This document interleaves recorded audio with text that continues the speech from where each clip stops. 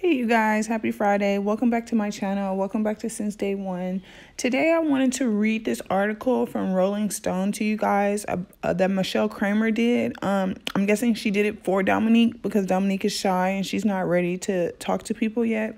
So we're going to go ahead and get into this. I hope you like it. It has a lot of juicy information. When Michelle Kramer moved to Country Club Hills, Illinois, she didn't know much about R.Kelly. But soon her young daughter, Dominique Gardner, became a superfan. In 2010, shortly after she graduated from high school, Gardner met the singer who lived in the nearby Chicago suburb of Olympia Fields through a MySpace friend. She soon began spending time with him, living at home while becoming part of the superstar's inner circle. In 2013, after graduating from a program to become a dental hygienist in Chicago, Dominique Gardner moved to Atlanta with R.Kelly. At first, things seemed fine. She would return to Chicago on a regular basis, bringing her family friends when she visited. But in 2015, things changed. Gardner no longer had her own phone, and Kramer had to text the singer himself if she wanted to speak with her daughter. In May of 2018, working with the producers of Lifetime Surviving R.Kelly, she was able to track down her daughter at a Los Angeles Marriott and take her back to Chicago in a dramatic on-camera rescue. R.Kelly has denied all allegations of sexual or emotional abuse. Gardner returned to R.Kelly 3 days later, but soon left the singer again and has now been home for 7 months. Rolling Stone spoke with Kramer to discuss what it's like to have her daughter home and what we didn't get to see in the documentary. Could you tell me a little bit about your daughter, Dominique? Where did she grow up? Did she always have an interest in music? She grew up in Hammond, Indiana, but she was born in San Diego, California. And then we moved to another house in Country Club Hills, Illinois, which is about 15 minutes from his home. So him, I don't like to say his name, so I just call him. I didn't know nothing about him. When my daughter was 11 or 12, her dad took her to his concert and she just fell in love with him. Like any other young girls fall in love with Usher, New Edition, Bobby Brown, like that. She always had all his pictures in her room. She would be like, say hi to your son-in-law. I'm just like, girl, forget him. She idolized this man. As she got older, she was following him, and then she met Johanna Pace, another alleged survivor of R.Kelly, on MySpace. I got the call from a friend who told me, do you have any idea where your daughter is at? And I said, yeah, she's going out to the movies or bowling or something like that. So she was like, no, she's with him. I called my oldest son, her brother, and we went to his house. I called Olympia Field Police. She turned 18 30 days after she met him. So what happened next? She told me she was done messing with him, but she wasn't. I found that out later. I asked her some questions, and she confessed to me. As a mother, what can I do? I can tell her don't talk to him, that he a grown-ass man. He just got off a trial. I said all of that, and she was like, Mama, I just love him. I want him to be my first. And how did you feel about her continuing to see him? I just accepted it. I knew how she loved this man, so if I had got mad and got upset fighting her, all this was going to do was prove what he's been saying. He's telling girls, your parents don't want you, your parents don't like you.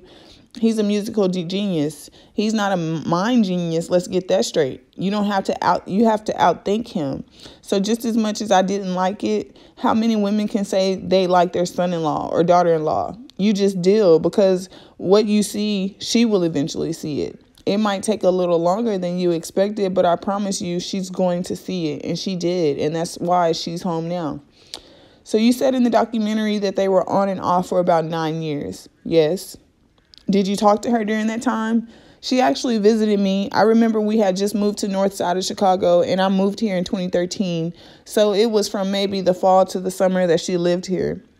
She said that he moved to Atlanta and he wanted me to go. And I'm like, Mika, no. Why you got to be in Atlanta? She said that R. Kelly's ex-wife, Andrea Kelly, had moved the kids to Atlanta so she could pursue her career. So he moved down there to be closer to his children.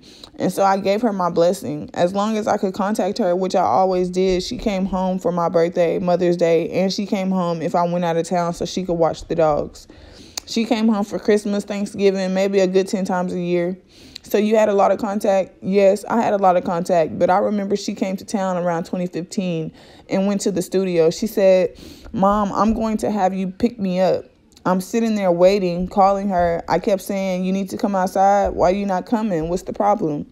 She never came. I'm calling her phone and she's not answering anymore. I'm like, Mika, what's going on? She's not answering any more calls.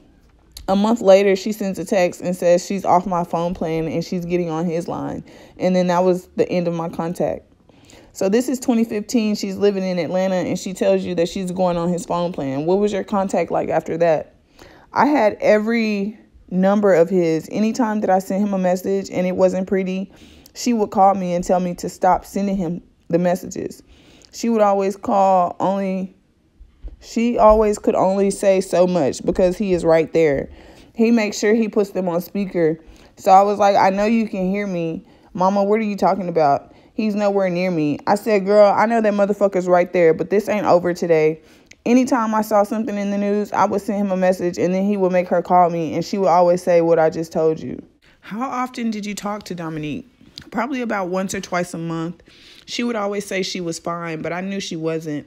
Mika told me every time I sent him a nasty message and she couldn't calm him down, she got to beat him for it, or she got punished for it. She told you this after? Yes, because he tries to convince the girls to tell their parents to chill out or don't be talking. I didn't know this. I heard about from other families. But once she got home, she told me that anytime I would send a message, she got a beating. Tell me a little about how you were able to rescue Dominique. You were already working with surviving R.Kelly producers? Exactly. So one of the girls contacted me in April or May of 2018 and said, we're going to bring you out between LA and Atlanta. I had heard they were in Los Angeles. TMZ saw Joycelyn Savage and my daughter coming out of a restaurant in Beverly Hills before Mother's Day. And I knew I was going to LA for the documentary, so I called TMZ and asked about the video of Joy Savage. And they was like, oh my God, the other girl is one of the girls from the house. And I said, yes, Dominique, are you her mother? Can you please do a FaceTime interview? And I was like, nah, I just needed that. So I hung up. And then I'm waiting 5, 4, 3, 2, 1, ring. Hello? Mom, why you call TMZ? I'm like, I ain't call no TMZ, girl. What you talking about? Girl, where you at? She was like, I'm in LA. I was like, okay, what hotel? She was like, Mom, I can't tell you that information. And I said, well, give me the initial. She said M. There you go, Marriott. Went to LA, called Marriott's in Beverly Hills because he ain't the brightest. He put the hotel in the girls' names. So I woke up that morning, I called the producer and I said, I called the hotel. Is there any way you can get us a car so I can go see if I can have lunch with my daughter? She said, well, can we film it? I was like, sure, I don't care. You guys give me a ride to go find my daughter. LA big. And then that's when you seen everything else on Lifetime. So we see you get to the hotel and tell the manager that you are there to surprise your daughter on Mother's Day. When she declines to come down to accept a package, he walks you up to her room. What was it like to see her when you opened up that door? I was very overjoyed. I was happy. I can't even describe it. I can't even get the words together. I hadn't seen her in 3 years and she was so scared. She was scared that if he found out, she was like, what are you doing here? I came to see you. I just want to have lunch with you. My intention was not to take her. I can't take a grown woman. She grown. She's 26. So I didn't want her to hate me. I just want to see her, she said. I asked God if it's time for me to leave her, please give me a sign. And I showed up at that hotel, so she knew it was time to go then. Then you left the hotel. We agreed to have lunch at 6 o'clock, but something wasn't right. I don't know if it was God talking to me, but I went back around 5:30. My daughter called me on the phone and she said, where are you at? But the hotel put my number on block. So anytime I called the hotel, it would say she has do not disturb on it, only on my number. So I got into thinking mode. I ended up going to the bathroom and I had her godmother call. And she said, Mika, your mama in the hotel. She's in the bathroom. Go in the restroom and get her. I'm waiting about 15 minutes and she come running in and said, let's go. And I'm like, where are we going? She like, I told you I love you. You are my number one. And that's where you see us running out the hotel. So where did you guys go after that? We see you running toward the van in the documentary. We went to the hotel we were staying, which was like an hour and 15 minutes away from LA. And what did you guys talk about that night? She had to choose him or me. And that's how he always took it to her. I'm your daddy. I'm your mama. And that's one of the harder things that she had to learn to do. She loves this man and she loves me too. And so we went to the motel and she called her brother, my son, in Japan because he hasn't seen her in 3 years. I didn't get no sleep. I was watching her like a pit bull. It's very sad because when she undressed and stuff to take a shower, she had on boxers. He was slowly turning my daughter into a boy. Tell me a little bit about that. She had a very different appearance than when you saw her last, right? When she met R.Kelly, she had long hair to her shoulders, and to see her hair cut off, she looked like a boy. She was in men's shorts, cologne, boxers, wife beaters, baseball caps. She wasn't girly at all. My daughter was not a tomboy. My daughter went to the nail salon with me, got a pedicure, got her nails done, acrylic nails. She got her hair done. She wore makeup. She wore lipstick, and that's what she did. He wanted to degrade her by turning her to look like a boy. He's some sick motherfucker.